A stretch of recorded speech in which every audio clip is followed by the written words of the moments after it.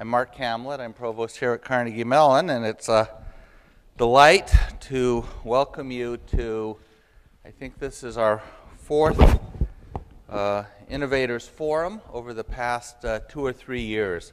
And these are special occasions for us here at Carnegie Mellon, where we get the opportunity to talk to and hear from some of the most creative entrepreneurs of our time. And today, we're very, very privileged to have Vinod Khosla, who is an extraordinarily accomplished, creative entrepreneur and company creator and venture capitalist and person impacting the world in extraordinary ways. I know you know a lot about Vinod's accomplishments, but let me just remind you that among the many is he's an alum from Carnegie Mellon, having received a master's in biomedical engineering after his coming to the U.S. from IIT Delhi, I believe, and founder of Daisy Systems, and then founding CEO of Sun Microsystems, with the pioneering work in all that Sun did in open systems, in RISC processors, and the like. One of our other alums, Andy Bechtelsheim, and a friend of Vinod, has said of him that Vinod is a visionary who likes to make big bets on ideas that can really change the world. And we are delighted that he's with us. I'm going to ask him to come up here to the stage, and in fact, Vinod, you can come on up and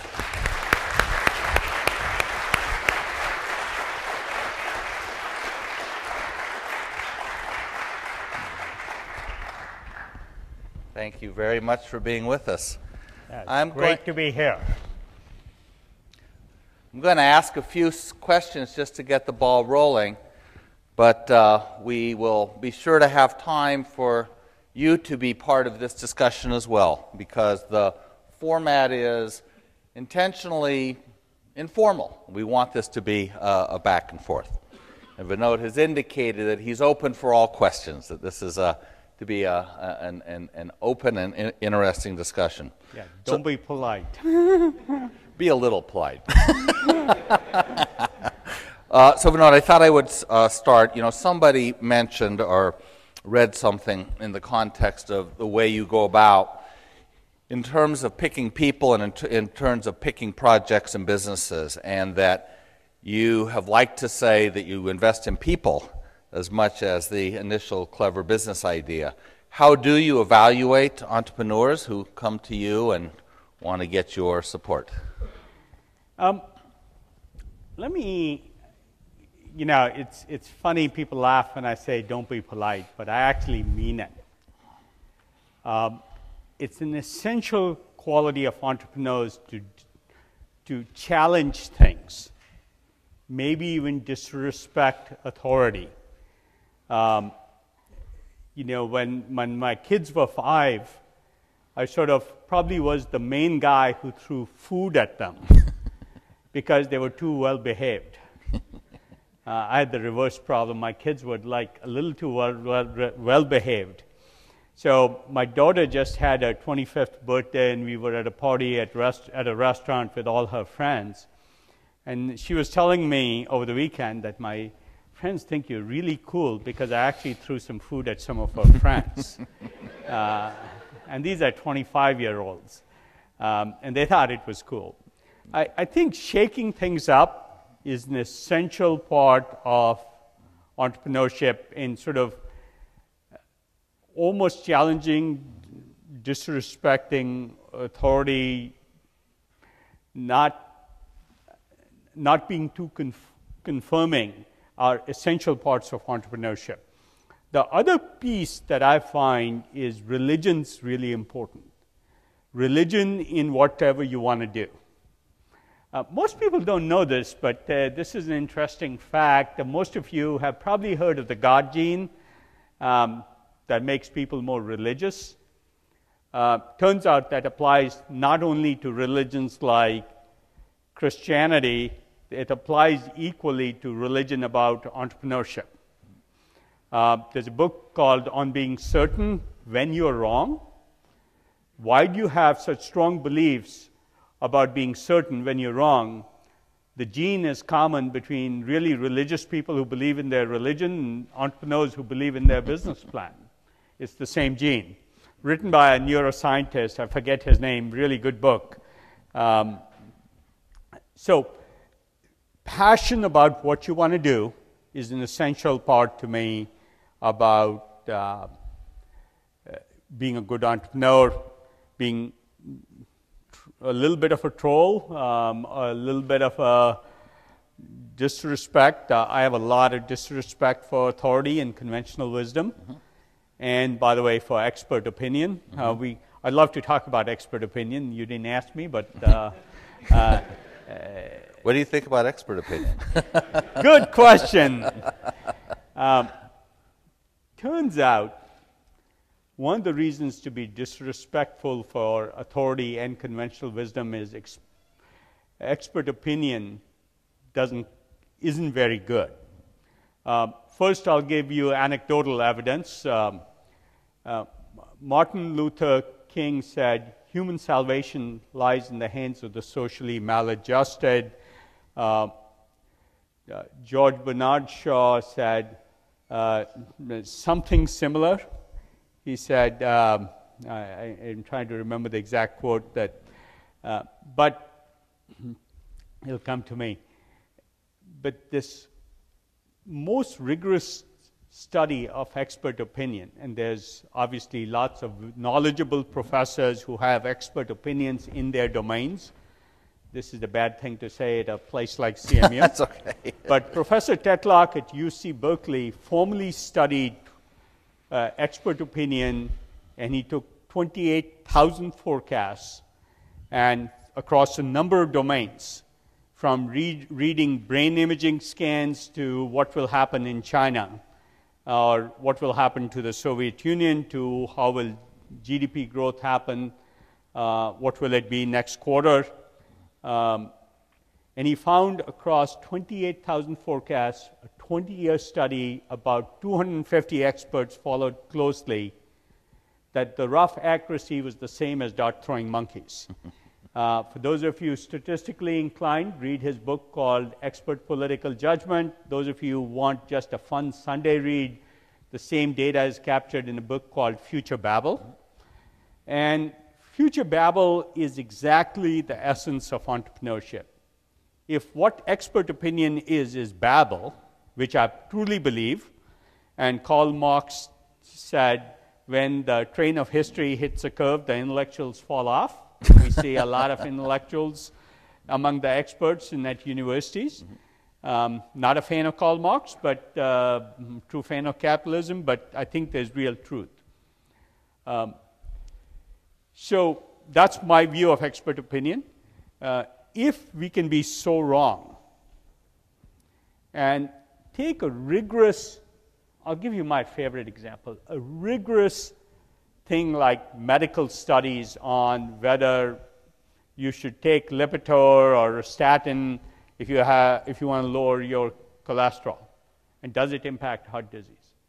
Professor Ioannidis, who's at the Stanford School of Medicine, I followed him for years when he was in Greece, made the following statement. He's the world's expert on medical studies, so he studies medical studies.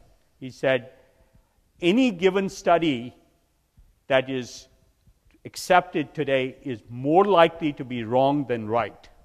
Now think about that. All of medicine is based on these studies. And most expert opinion is wrong.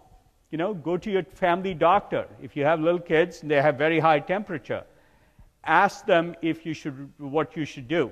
What the first thing they say, take some Tylenol or aspirin, reduce the fever. Turns out that piece of expert opinion has never been tested except once.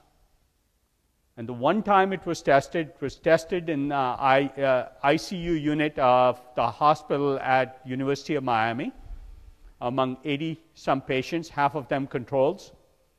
And the death rate among kids in the ICU, where they were doing the practice of reducing fever, was so high they discontinued the study on ethical grounds. So a simple fact like doctors telling you reduce the temperature can be wrong. And that's why Dr. Ioannidis.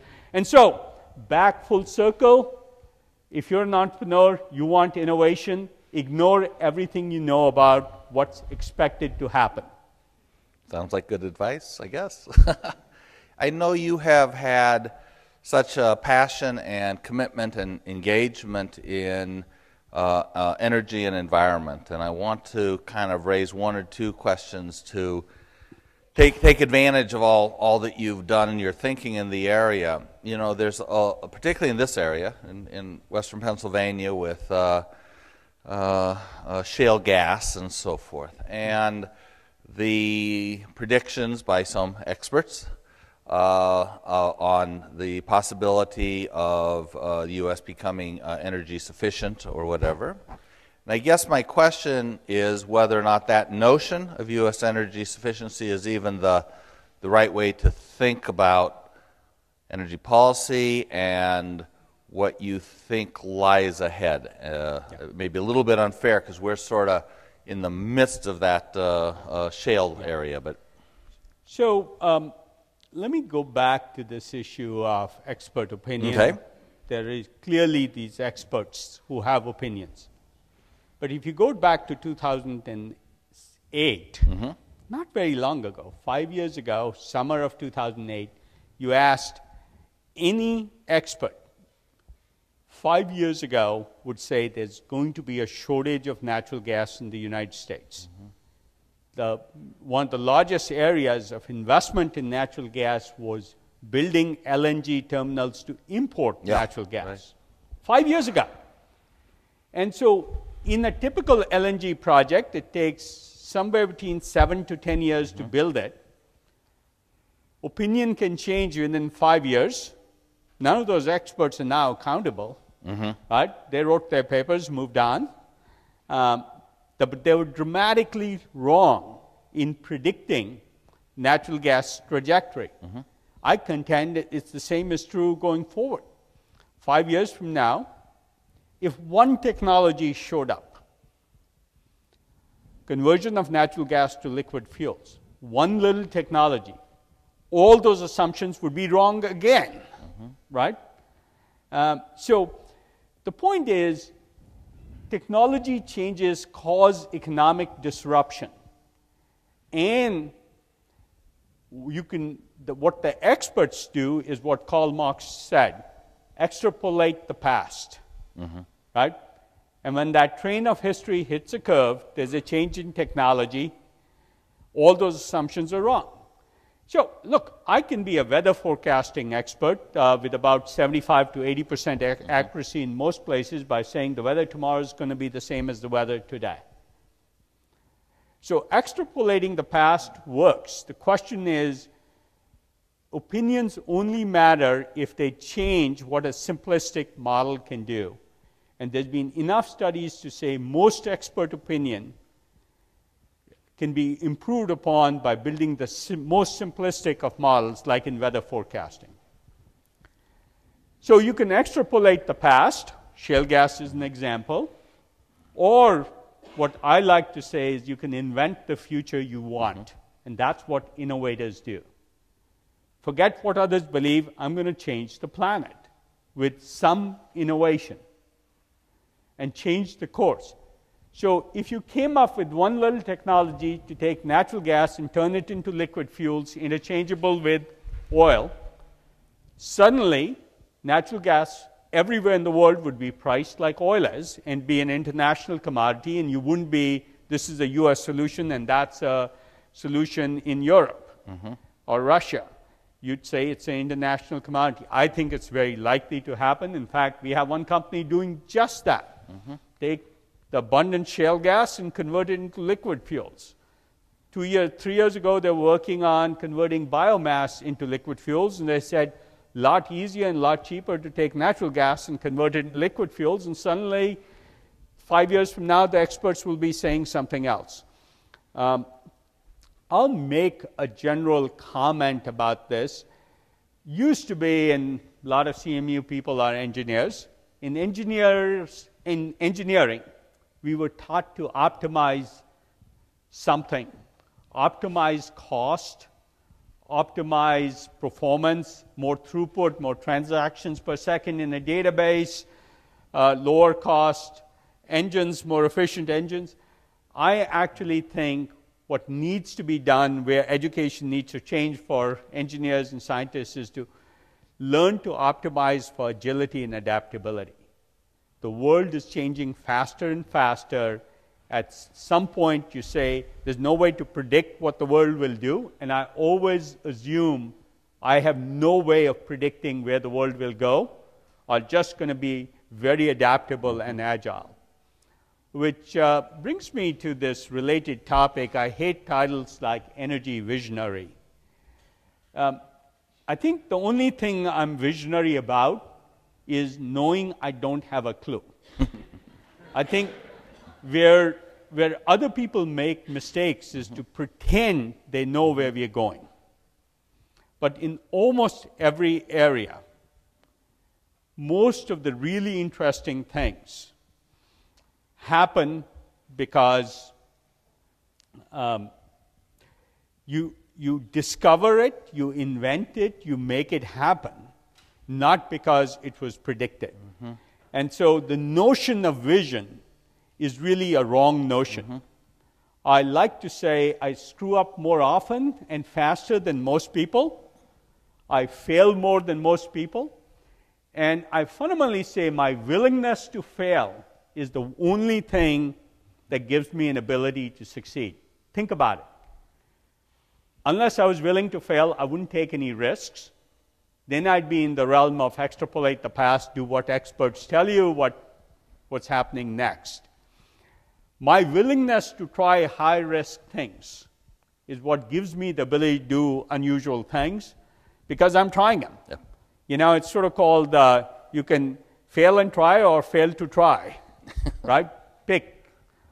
And most people fail to try instead of trying and failing. I like trying and failing. I like to say I don't mind failing. In fact, people criticize me for saying I'll invest in projects that have a 90% chance of failure. But use the probability of failure so much that the consequences of success are inconsequential.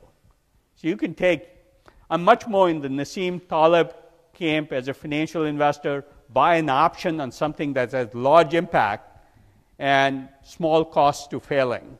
Try lots of little things, small cost to failing, high upside when you succeed. That's not about vision. It's about premature confidence, maybe arrogance. It's about the things that are key to innovation and innovators. So we're in a framework, as you've set forth, where it's very hard to predict what's going to come to be. The willingness to take risks and to explore. But on the other hand, if you're, say, President Obama, or if you're at a national policy level, the policies that go into place, something has to sort of be chosen. I know that you have had many opportunities on the national stage. I recall you were here a couple of years ago with President Obama, in fact, discussing some of these issues, including energy issues. In terms of national policy, take something like a carbon tax, for instance. There you don't know what it's going to lead specifically, but you are needing to set a policy, and moreover, you probably want to make that policy, whatever it is, as clear and as precise so people sort of have a sense of what they're dealing with. What would your thoughts be with regard either specifically to something like a carbon tax or cap and trade, as the case may be, or other areas of that sort? Let me answer that question more generally. About 18 months ago, I was invited to speak to by the Secretary of the Navy to talk to the Navy. Energy is a major global issue. Energy is a major driver of the Navy and what they can and can't do. If you're in the middle of the ocean and can't get fuel, you got a problem.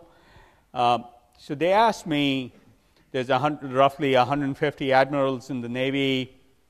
They were having a meeting planning for Navy 2040. And they asked me to open this sort of conference they were having for just their admirals. Now think about the problem. You have to plan the Navy. You can't build an aircraft carrier in less than 15 years. If you have research, it's even longer to first design new capability, like for the new Joint Strike Force fighter. Right. So what do you do? But I started by asking, this was 2011, I said, in the year 2000, what was the Navy's mission? Top 3 missions. Right? Turned out China didn't figure in the mission. We forget that China was not politically considered important. Japan was the other economic powerhouse. Right? Not that long ago. And so I said, if your mission has changed, right? There was no 9/11, there was no Al-Qaeda, there was a very different world for the Navy. And I said, if you didn't know what your mission was in 2000 for what would be important in 2011, 2012, how can you plan 2040? And they now have a new set of missions. I call that the pretense of knowing. You pretend you know something that you don't know.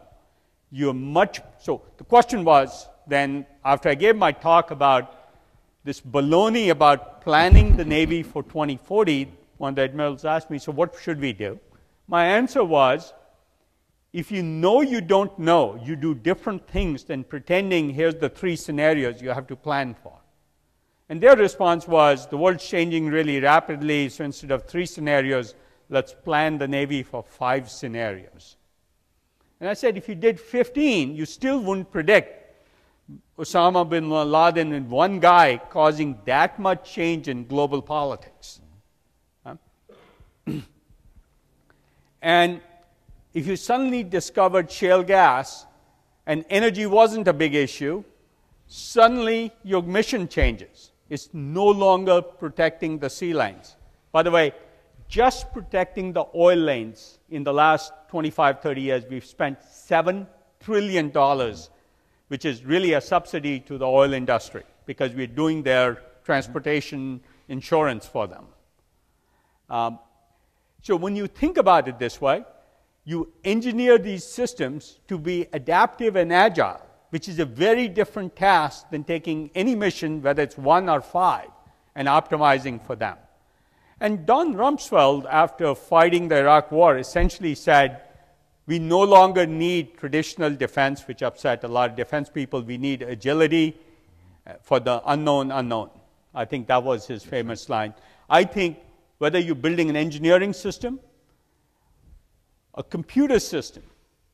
I mean, imagine computing. Workloads have changed. I know the head of the computer science departments here. Workloads have changed so dramatically.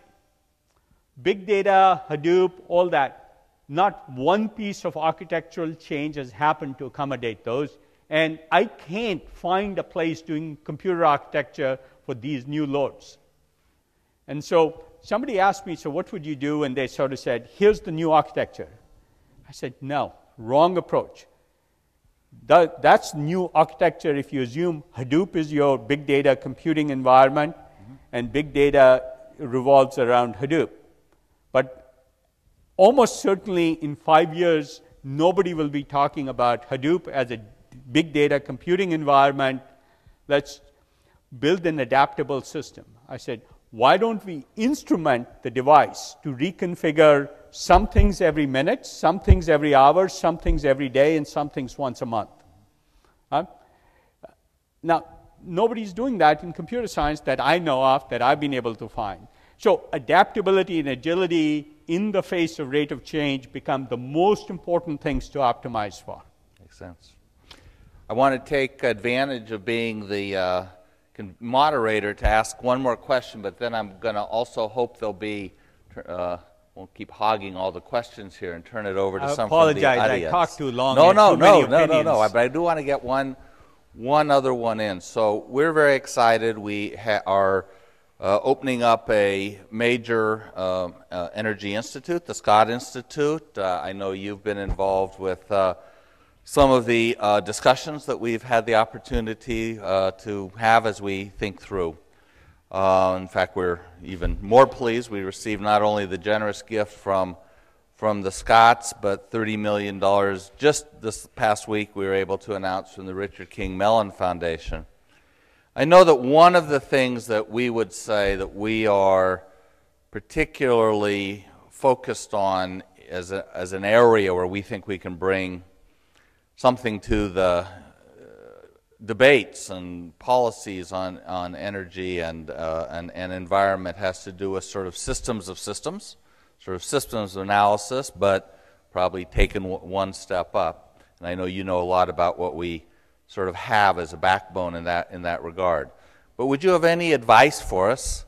It's kind of a selfish CMU-centric question, but do you have any advice for us on how you think we should prioritize, we're an academic setting, this new energy institutes? Not that we don't have lots of things now, but now that we're able to kind of contemplate putting them into a package, what are things that would come to mind?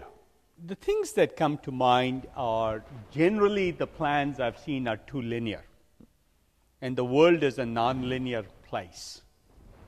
At the one end, the chemists are doing chemistry, and the chemical engineers are doing chemical engineering, and the physicists are doing their thing. Diverse interacting systems result in much better outcomes. To the point where about 10, 12 years ago, when I took a sabbatical from investing, I became a postdoc at the Santa Fe Institute doing complex systems theory. My kids loved it, by the way, because I was sold on my math. I had to get a math PhD from Stanford to come tutor me for 6 months to brush up my math so I could actually go build complex systems models. I think complexity isn't included enough. Mm-hmm. And nonlinear effects come from complex interactions. I mentioned medical studies. One of the causal reasons they're wrong is if I am a drug company and I'm doing a diabetic drug, right? I really don't care about improving the world. I care about getting my drug approved. So what do?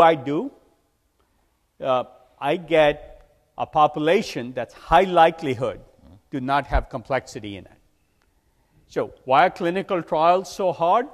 Because they select somebody who has high blood sugar but doesn't have hypertension. They don't have cardiac disease. They might not have thyroid disease. Turns out they might not have mental illness. Turns out depression and diabetes are comorbidities. So they get very high approval rates because this person's taking one drug, only theirs, and the trial passes. In real life, most of the people who have diabetes taking a drug for depression, for cardiac disease, for hypertension, and complex interactions start to happen. That's why most studies are more likely to be wrong than right, which just boggles my mind that we don't do something about this fundamental fact. Every piece of medicine, every pill we take is based on studies that are more likely to be wrong than right. It just makes me shiver. So complex systems are really important. Mm-hmm. This morning we were talking about electric car batteries a little bit. And I said, do you realize electric car batteries and whether they're viable or not are impacted much more, not as much, but much more by whether machine learning and robotic autonomous drivers and driverless cars become popular than by improvements in lithium-ion chemistry? I will challenge anybody to challenge me on the following fact. Any improvement in lithium-ion chemistry, which is the assumption on how batteries will go, and another assumption of experts I don't believe, almost certainly the solution will not be lithium-ion, in my view. But any improvement in chemistry in lithium-ion is likely to be less consequential to electric cars than autonomous or driverless cars. Why? For the simple reason. If you had an autonomous car, you could get a car to drive 10 times as much per year. If you can amortize it 10 times faster, you can't get a 10x improvement in lithium-ion economics. You can get a 10x improvement in autonomous vehicles driving the car, so you get 100,000 miles per year instead of 10,000 miles per year per car. And asset use, that's what I mean by complex systems. So I think that's very important. At the other extreme, almost all the efforts I've seen, I've seldom seen computational physics, computational biology, computational material science, computational fluid dynamics used enough. So interactions across disciplines and more fundamental science is key to energy than incremental improvements in what we know. So those are two opposite ends. One is complex systems interactions, and the other is really more fundamental science. Seems very Everything in the middle is mostly inconsequential. Very, very good advice. Now, we're sitting here and there's all these lights, and so I don't know that see out quite so well, but I want to turn it over to questions from the audience, and if I kind of squint, you'll know why. So if you have a question, just raise your hand. I do see, okay, right there. Hi. Maybe you can say also who you are and where you're from. Sure. I'm a senior math major. Elliot, given your conjecture that you should challenge the status quo very often, how does that affect how industry and academia should interact, like in the context of entrepreneurship, right? So if you're an entrepreneur and you're interested in working with a professor, or you're an academic and you're interested in taking something that you've discovered and bringing it into industry, how exactly, given that you are sort of the status quo, how does that change? So, Nassim Taleb would say, don't go to college, right? His book, new book, Anti-Fragile, is way more important than most people realize. There's some fundamental ideas, and they speak, it's called Anti-Fragile for a reason. He argues that we build overly engineered systems, and what we're really doing is increasing fragility. And in error-prone systems, you get more robustness, more maturity. And it doesn't matter whether it's in financial systems, in the financial crisis, and he had essentially talked about it happening before it happened, so he's one of the few people I respect. You build robustness into the systems. He would argue that doing is more important than learning, at least credentialing. I'm not quite a believer in that, but I do believe in mixing learning and doing at the same time is much more important, and it changes what you learn and what you retain and how you learn. I'll give you an example in our own field. There was a guy who used to work for me, and we have a rule when young guys join our venture firm, Khosla Ventures, they cannot stay there too long. That means there's no career path to become an investor by joining us, which is pretty controversial. But he was with us for 3 years, and then he did his own startup and started things, and he said to me a year later, he said, I heard you speak, advise entrepreneurs for 3 years. And he said, I interpreted them very differently than I do now that I'm an entrepreneur. So the same teaching was, in teaching, it's not what's the message that's sent that's important, it's the message that's received we assume message sent is message received, but that's not true. Mostly, learning is worse than the game of telephone, whisper telephone. Message received is seldom like the message sent, and the message received can change based on what you're doing, how you're interacting, how much in real life. So I think interaction is much more important. I'll try and keep my answers shorter, but I think it's pretty important. I think it's very relevant for what we strive to, and hopefully can strive perhaps even further in trying to make real-world problem solving and learning and doing and making kind of part of the package. You look, in some departments, it's much easier to do. In computer science, it's much easier to hack together a website. Right? Mm-hmm. And my son's a sophomore in computer science at Stanford, and much easier. My daughter's a junior in civil engineering. It's much harder to be as hands-on, right, and interactive. So it does depend. My oldest daughter did design, which is a mechanical engineering discipline at Stanford, so you have to meet. And there was easy to be hands-on. You could study about materials, but when you did design and then tried material science and needed to know about properties of materials, your view of both design changed and material science changed. I think we got a good sense walking in through the hall here of all the hands-on. I think in the it must have been the art students. Yes. By the way, being in the CFA, I'm against liberal arts education in undergraduate. I think it's the worst thing you can do. First, every engineer should get enough liberal arts education, but the flip is true. I wouldn't consider anybody educated if they didn't have any computer science, engineering education.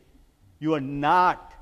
Our view of liberal education is what came over from England in the 1800s. It's silly to think that a liberal science major doesn't need to know computer science. We have this silly language requirement in high schools and colleges.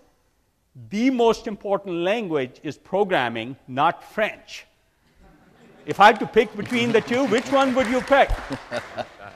I was proud of my daughter. Stanford has a language requirement. She decided to do sign language, which is spend the least time wasting your time learning something that's a historical anomaly.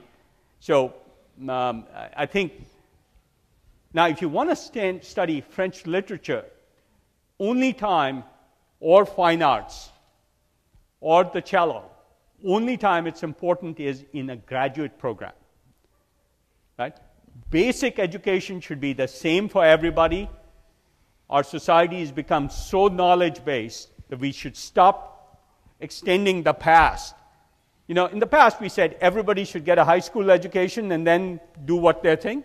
Well, that benchmark has since moved to basic education where you understand how your car works, how engines work, as much as how Shakespeare works. In fact, I'd venture to say Shakespeare is not as important as knowing how your thermostat works, which I find 95% of people on the planet still don't know how to operate a simple thermostat intelligently on their wall. So the nature of education has to change. What's essential?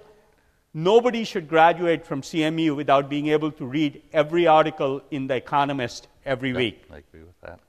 You can't do social science and psychology till you know statistics. Otherwise, you get stupid social science, which most of social science is things that are not validated or validatable or provable. So if you don't know statistics, don't tell me you're doing psychology. I don't want to talk to you. If you know statistics, then I'm really interested in what you can tell me about behavioral science. In fact, there's no engineer who should graduate without multiple courses in human behavior and psychology or economics. Really important, but based on real, provable, repeatable facts. Sorry, that's a beef of mine. Whoever's from modern languages, we're going to add Java and C++.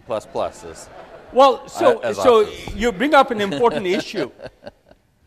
you shouldn't be able to do language without doing linguistics. Absolutely. I mean, linguistics should be an essential part of every curriculum, whether you're doing material science or you're doing music. Or the theory of music should be really an essential part. To me, those are the essentials of learning how to learn and think and capabilities. Actually, I think that, here, like our Language Technology Institute, which is basically a department in computer science, but it had its roots in linguistics, philosophy, and English. Philosophy should be essential, linguistics should be essential, but not the easy parts of those, right? Literature you can do all day long on your own if you're a smart, educated person. Huh? Jane Austen is not as important as most of the things. The structure of language, the structure of music, all really important. So people overinterpret, but the traditional notion of liberal arts should be abolished, and anybody wasting 250 grand of their parents' money to get a degree like that and then be unemployable. I got into a controversy recently because there was a guy who did a Yale program and then tweeted, the only job I can get is bartending. And I said, that's the courses you took and wasted the privilege of being able to go to Yale and spend 250 grand of your parents' money, and you forgot the obligation you had to use it well. Do you know this movie Men in Black, where you take the little thing and go bink bink, and you'll forget all this on your way out the door? When you won't remember any of what we've just discussed. Let's see. I think there's. You can tell I have strong views on everything. Yeah, I think that was where I left things. Yeah. I forgot my question. I'm only kidding. I'm Alan Rosenblum, a physician researcher. Former life, I was in ICU, and I never treated infectious fever. It's 5,000 years ago. The Chinese have a symbol for fever. Blah blah blah. We know it clears infection. Anyway, my question is. Navigating the minefield of this. Could you speak into the mic? Navigating the minefield of entrepreneurship, there's a whole bunch of icebergs, and one that really disturbs me is, I'll give you two short examples. One I learned over here at the Electric Garage. Somewhere around 94, Toyota had a electric car.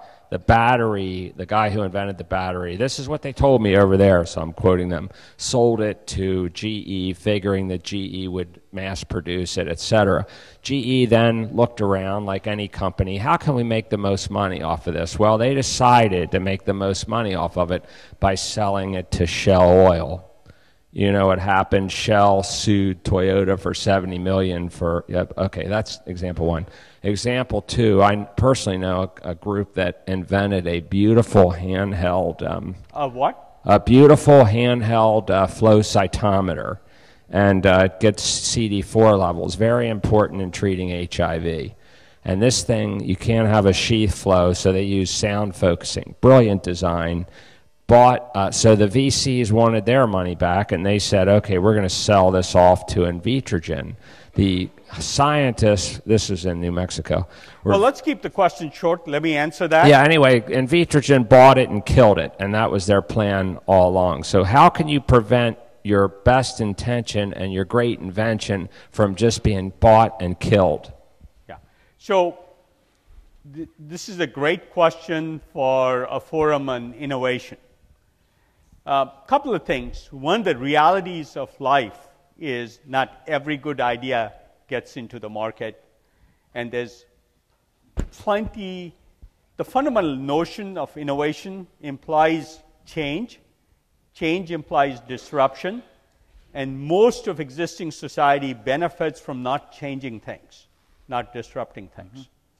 Right? There's always an interest in keeping things the way they are. The oil companies don't want biofuels or electric cars. Right? GE doesn't want to interrupt its combined cycle gas turbine business. So there's most of the established interest is in not changing things. There's, again, expert opinion that what you ought to do if you want to scale something is go to the large companies. I was talking to the gentleman in robotics doing the driverless car at CMU last night briefly. Got in late, he was willing to meet late at night. And he said, you know, we're working with General Motors. And I said, oh, no. Almost a guarantee of failure, right? First, they have no interest in disrupting cars. If you have a driverless car, you'll need fewer of them. GE won't do that. General Electric won't. General Motors won't do that. Right? The other is they have a good business, and everybody there is on a career path. And career paths have asymmetric benefits. If you succeed, you get a minor benefit. If you fail, it's permanently on your record. So it discourages this notion I talked about, failure. Big companies don't like to fail, which means they take only incremental risks. No large innovation has come from big companies. Did Toyota or General Motors do the electric car, or did Tesla? Did NBC do media change, or did Google? Did Walmart do retailing change, or Amazon? I could go on and on and on. I've really never seen a big company innovate or be able to effectively bring innovation to market. Why? Because they overplan it. They think they can predict the future when all you can do is try little things, fail, pivot left, pivot right, use every failure to learn, adapt, and change. And that's not a comfortable thing in a large company, and that's why all large projects fail. So, innovation doesn't start from big companies, and they can't scale it. At some point, you can get them involved when the risk is low, but while the risk is high, no big company can do it. And culturally, they don't reward risk-taking, and hence, innovation, big companies, oxymorons together. And the other reality is, you will have failure because people will want to kill technologies. That's not the first time it's happened. So, unfortunate part of life is real life has some unpleasant things. You know, I don't like to see an animal killed, but it's just part of life. So I'm sitting this way, and I want to make sure I don't shortchange over here. So right there. Is that? Yep. Okay, my name is Daniel. I'm from computer science.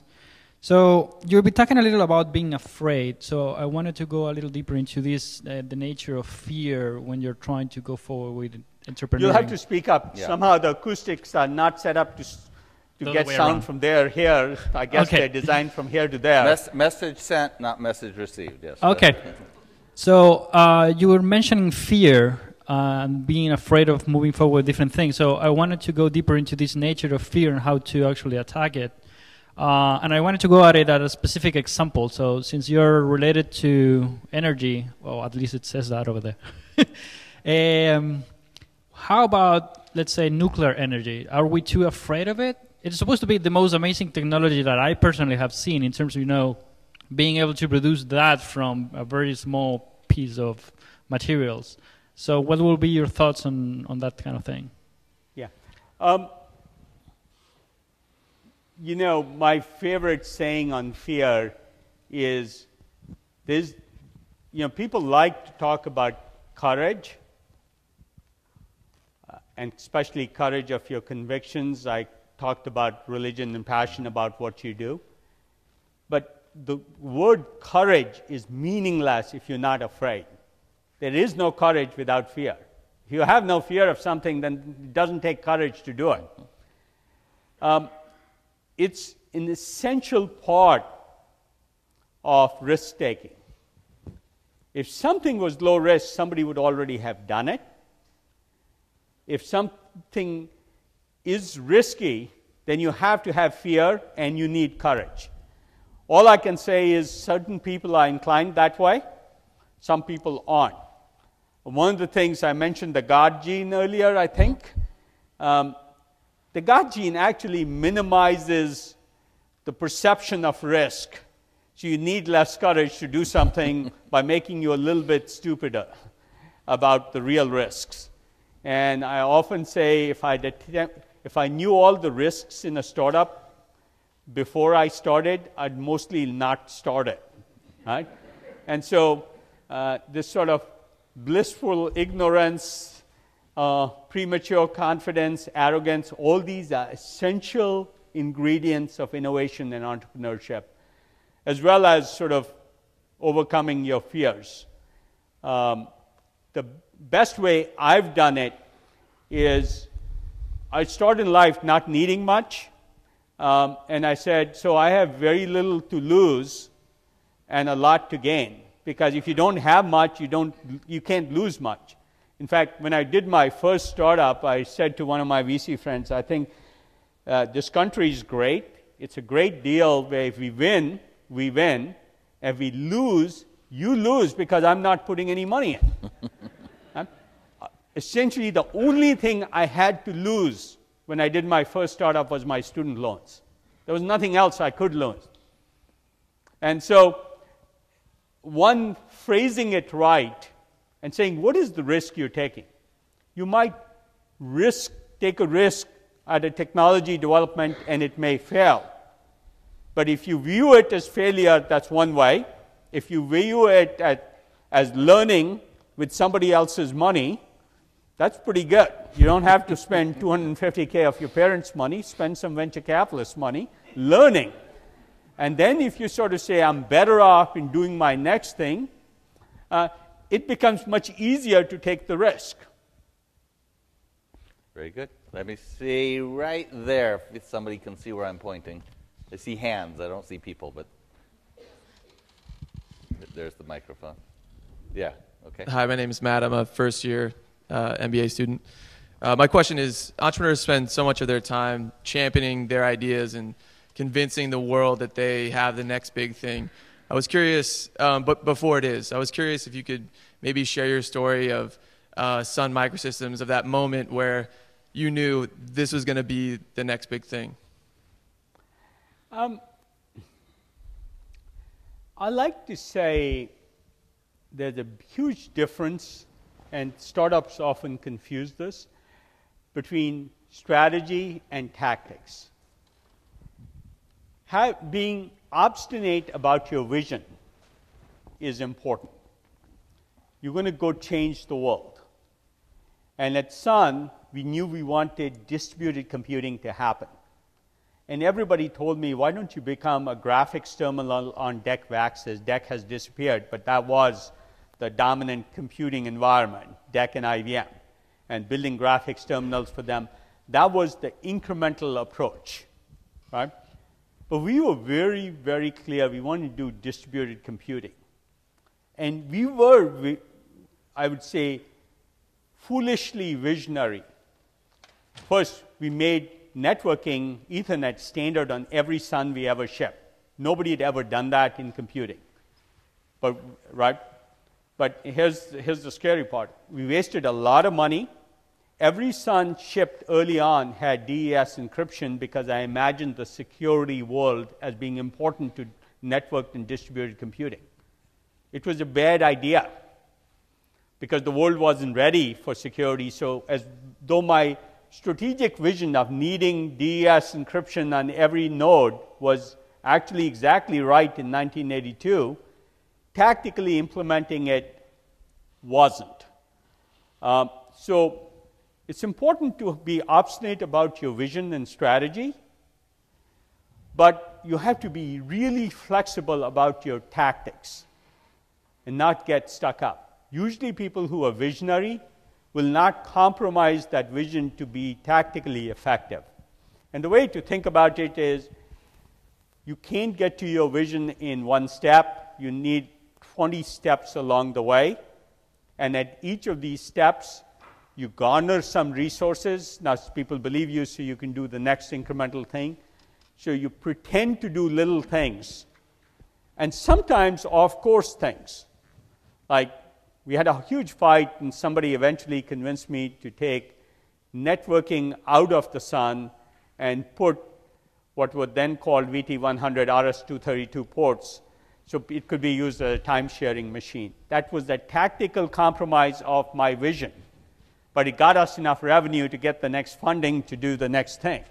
And so being very, very flexible on tactics, but being obstinate about your vision is an important part. And that happened many, many times at Sun. And that's why I say you discover your business plan, you don't make it. But your vision, you should be generally something you're passionate about happening. And you should be flexible about your vision a little bit, but generally, if you're too flexible with your vision, you become too opportunistic and give up on the larger picture. Great. Yes, right here. Yeah, go ahead. I think the microphone's coming to you. My name is Harsh Mangle. Can you hear me? Yes. And I've just taken the leap from the corporate world to being a student again as an adjunct faculty. My question has to do with coal, energy, and India and China.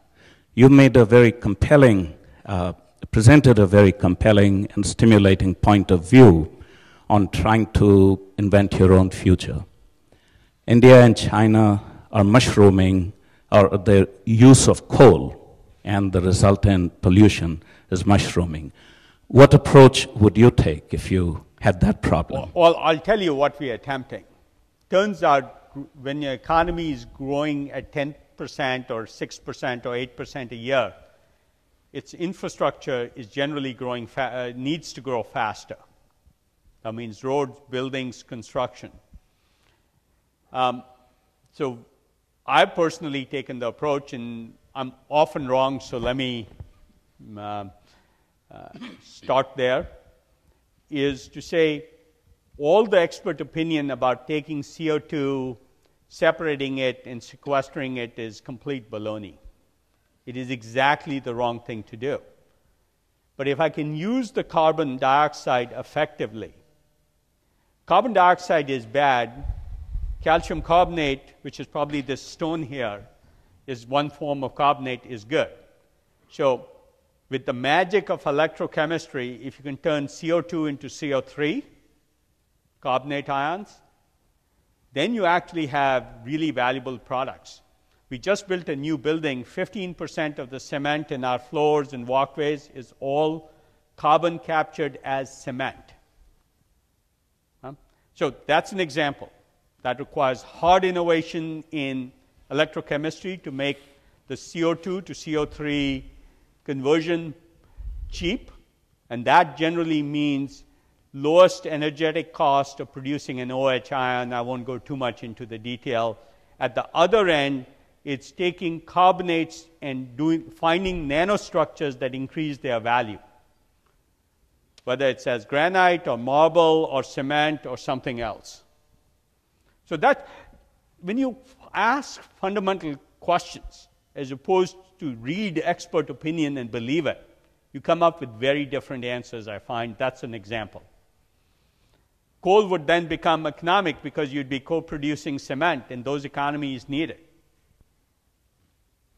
I'm looking at my handler, who is telling me, for reasons I will explain after in a second, that we must wrap up here in just one more question, I believe. So I have a concluding item after this question, but let me pick somebody for the last question. I think that hand right there has been the most vociferous.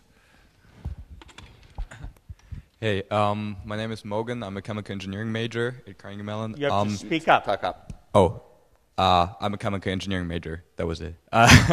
And so you talked a lot about not being certain and knowing that we don't know that much. What do you think in general about having the control about future events, and is that even a notion that's like desirable, having the control about what happens? Yeah.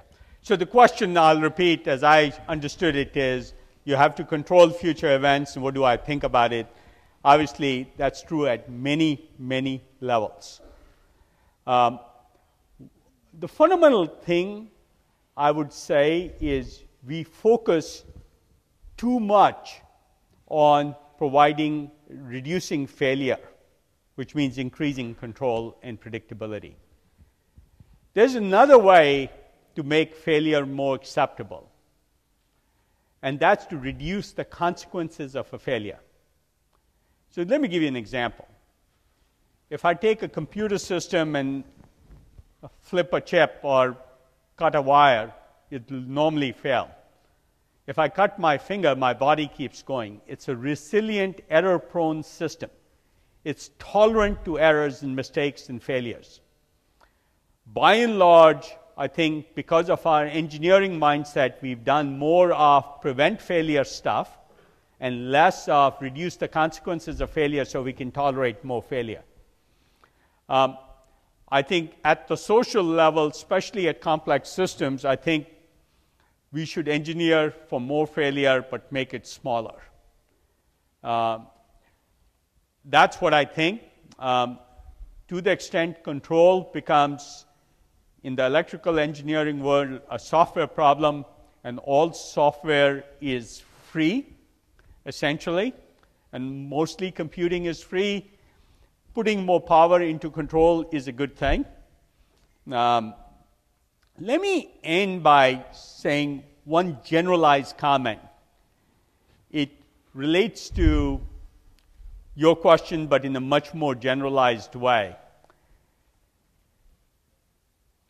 The world economy is becoming more about ideas.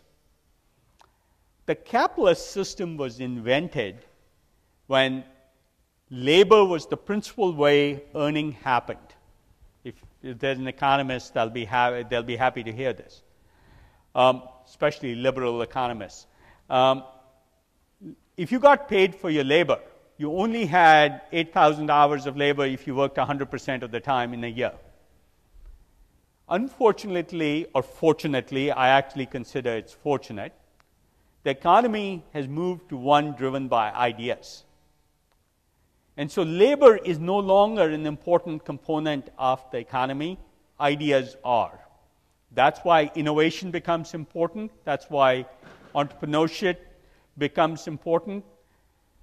That's why I believe the power of ideas fueled by entrepreneurial energy is the single most important force in the world for good.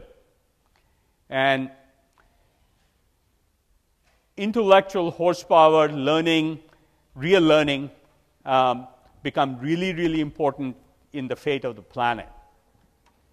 And you get phenomena like Mark Zuckerberg can make $25 billion or whatever he's made, or Larry Page, because multiplying ideas is easy. Multiplying a car physically 100 times costs 100 times as much, maybe 50 times as much because of scale economics and all that. But multiplying an idea doesn't take extra cost. And so ideas become disproportionately powerful tools and disproportionately more valuable. So as long as the economy moves to the power of ideas driven by innovation, we will see more asymmetry in economics. The disparity, what's called the Gini coefficient in economics, between the rich and the poor will keep going up. The poor won't be the people with the resources, it'll be people with ideas. So social mobility will hopefully increase. But it is a fundamental change in the structure of global economics and capitalism that we haven't included in the theory of economics.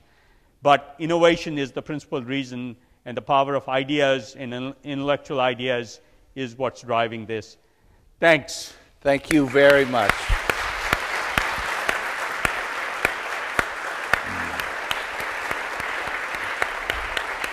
That was really nice. It was really good. Thank you.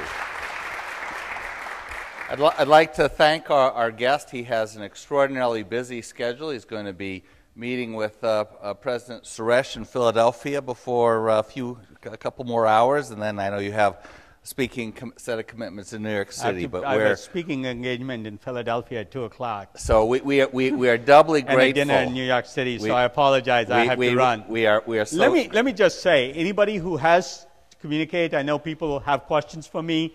Feel free to email me at vk@khoslaventures.com. I'll be impolite and run. And remember, being impolite is important.